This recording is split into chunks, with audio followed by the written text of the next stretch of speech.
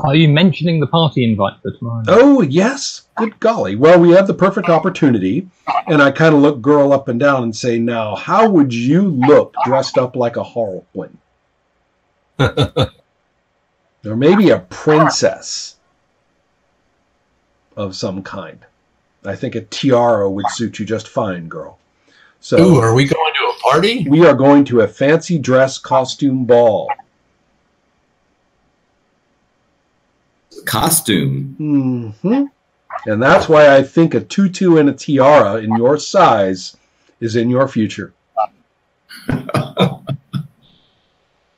So I will mention, feel free to go wild thinking about costumes, because there are, among other things, rules for borrowing money if you need to, like, find funds to get hire costumes or get. I think we can afford a costume or two. I mean, if they make just your own or whatever you like to do. Just but I definitely am going to go as a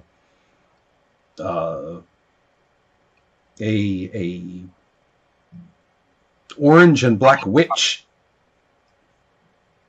with one of those eye masks that has points. Oh, in that case, shall we leap forward to tomorrow evening, or are there things people would like to do in the intervening time, and or opportunities for me to do horrible things to you? So, are we getting dressed up?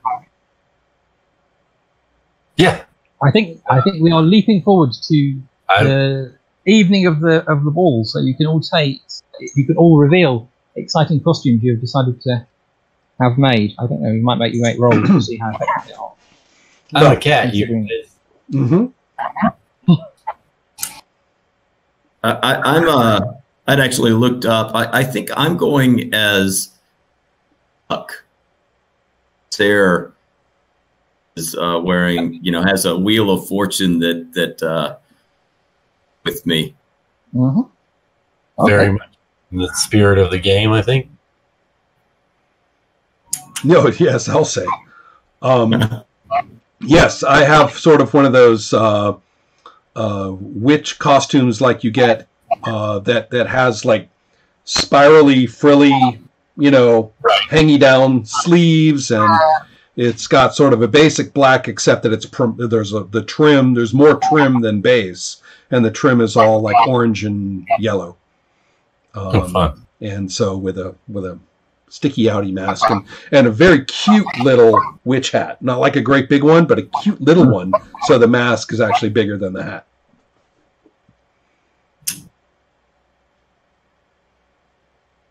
Do you need to elaborate? Yes, my fingernails are done with orange and black too. Okay, cool. I was going to say, Rob, do you need to elaborate about the cat costume, or are you just? I don't know how much I do. It's one of the more fuzzy pajama type thing. Paws, ears, and an orange stripy cat.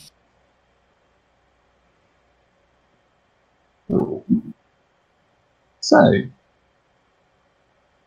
you arrive in costume across town at... what is this place? So, Puck gave you the location as his house. Oh.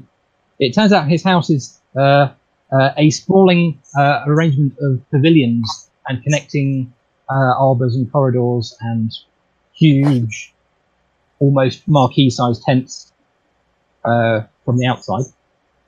As you go in to the sort of entranceway, being nodded through by the stylishly relaxed-looking guards, who are clearly very, very dangerous people if you upset them. Friendly and smiley and otherwise nice to you because you have an invite.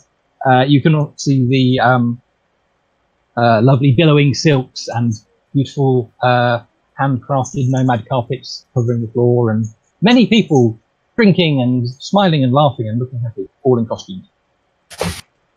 Wow. We fit right in. This is great.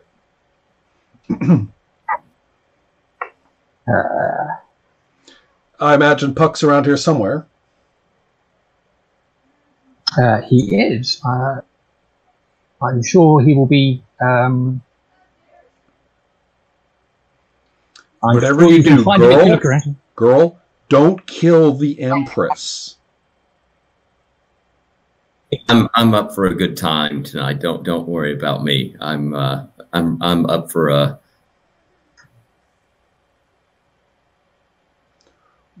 Okay then.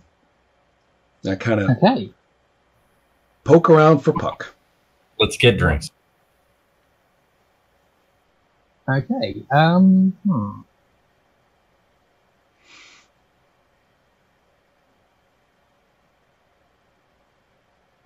If you maybe specifically finding somebody could be a search role, I guess, in the thronging crowds. Go for that. Don't roll search enough. It's not really the right one for looking for little things, but.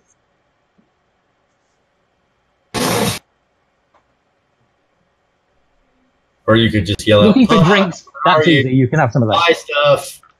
Well, I get a good on my search roll, so Okay. I Cool. imagine You can that's- see Puck down a little. There's an opening in the side of this tent, a little shaded pathway with little lamps, and that leads into another one. You can see Puck at the other end of that. He's in a elaborate peacock feathered costume. Oh, boy, Well, the it's not man giving likes it his away. peacocks, doesn't he? He does. I What imagine can you it's sort of this thousand-eyed Argus thing. His eyes are everywhere, or Absolutely. some shit like that. Ooh, Okay, yes. so that would be very clever for some people. all right. No, you can go talk to him if you want. You know where he is. Mhm. You also know where drinks are. Drinks are flowing freely. I shall get a glass of something green and sip it. I don't know if the elves have invented Midori yet, but that seems about their speed. If I knew what it was, I would probably say yes. So I'll say yes. So, Shining Star, are you all going to go and talk to Puck? Or As a matter of fact, I'd say why don't come with me? There's somebody I want you to meet. yeah, cool. Okay. Slightly quieter in this equally lavishly decorated pavilion. Puck is talking to. He's talking to someone you recognise. He's talking to the lady you were. He's being buttonholed by the lady you were speaking to on the docks last night. Patience? She's yes. here? She is. She's in an elaborately crow-feathered costume. That is not what I expected.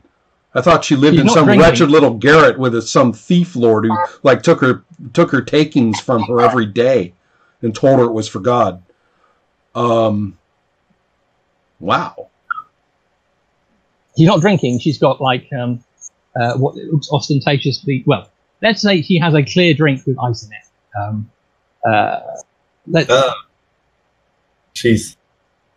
Maybe she's the head of the Temperance League. Yeah, either that or she's one of his spies or both. Who knows? All right. Well, I think that it's a fair call to sit there and twinkle rather than talk.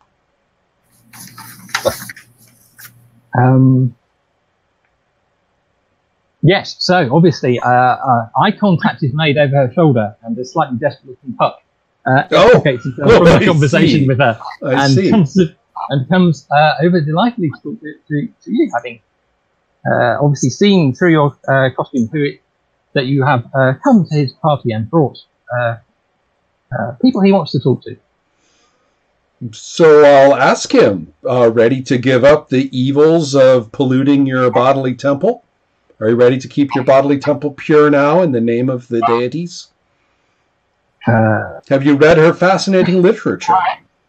I'm sure you, Christabel, do you still have that? You could give it to Puck. I'm sure he's fascinated. Do you want to roll entertain to see if you find your jokes funny?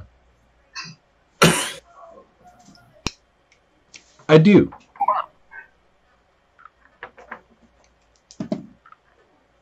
Well, they're not the best. But I do have a rather nice score, so let's see how badly I do. Oh, shoot.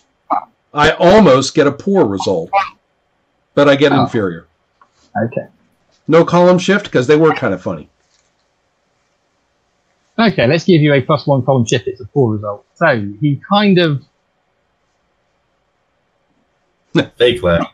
Yeah, maybe he was too exasperated by her to be funny. No, he almost laughs, but he clearly doesn't want to be seen laughing Oh, okay. at her when she's in the vicinity. And I'm not sure how he feels about, or maybe you're not sure how he feels about a potential underling making jokes at his expense. Got it. All right then. Well, I will very politely say this charming feline may have some connection to a person you wish to meet, but far be it from me to spoil the secrets of her costume. So I'll sort of fade away a little bit and let Christabel speak for herself. Okay, so Puck is smiling and takes your hand in both of his and says he's delighted to meet you. Introduce himself as Puck, an officer of the fairy court. Lean over to Girl and point out that our chances of being assassinated here are actually extremely high. You might want to keep a lookout. Oh, okay, I certainly will do that, but why would you assume that I'd be in the air? We're surrounded by very dangerous people who do dangerous things. If we fuck up, we're better buried. Christabel, you might know, is like really, really, really, really, really highly placed and related to like really, really, really important Hillfolk people. So look out.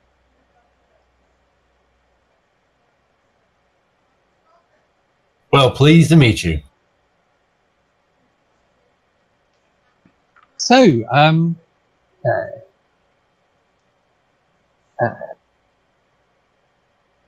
he says he's delighted that you've chosen to make Tourmaline your home, having moved away from the Hillfolk.